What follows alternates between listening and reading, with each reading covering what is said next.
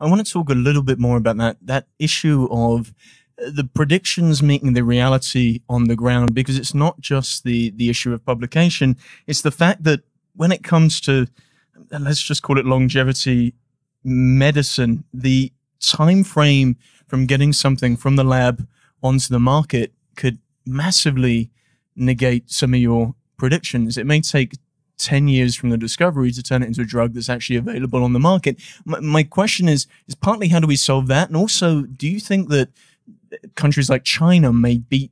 America and the rest of the Western world to this ability to allow us to have longevity medicine available? It's a very important question. A large part of why I take a lot of time to speak to audiences that may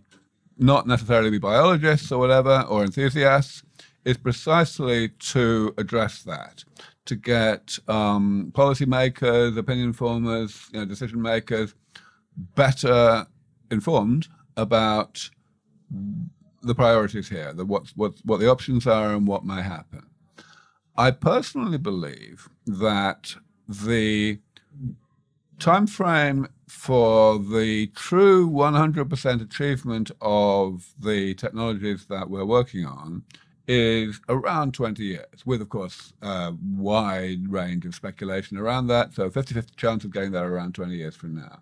But the time frame that people in decision-making and opinion-forming positions need to be thinking about is absolutely not that time frame. What they need to be thinking about is the time frame within which there is going to be a change in widespread anticipation of these technologies. Specifically, I think, and I have always said this, I think that within well under a decade, perhaps as little as 5 years, there is very likely to be a sufficient level of progress in the laboratory, mostly in mice, in terms of postponing aging with rejuvenation therapies, that even my more conservative colleagues who have reputations to lose will be going out there on stage and on camera and saying, well, in as many words, they'll be saying, yes, Aubrey de Grey was right all along. But what they'll actually be saying is, yeah, it's only a matter of time before we get this rejuvenation thing to actually work for humans, because we have seen enough in the lab to show that it is practical.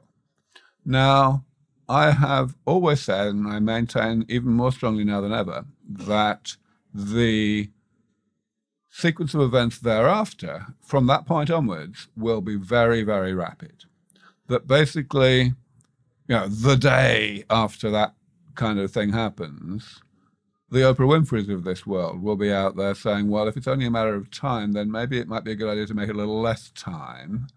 And the day after that, it will become impossible to get elected unless you have a manifesto commitment to have a real war on aging, not just a war on cancer scale war on aging, but an actual, ridiculous amount of investment, not only in getting these therapies developed as quickly as the science allows, but also in putting in place the infrastructure, the training of medical personnel and the building of, whatever's necessary, so that this therapy can be provided to everybody who's old enough to need it pretty much as soon as it's developed. I believe that the anticipation of that anticipation, if you see what I mean,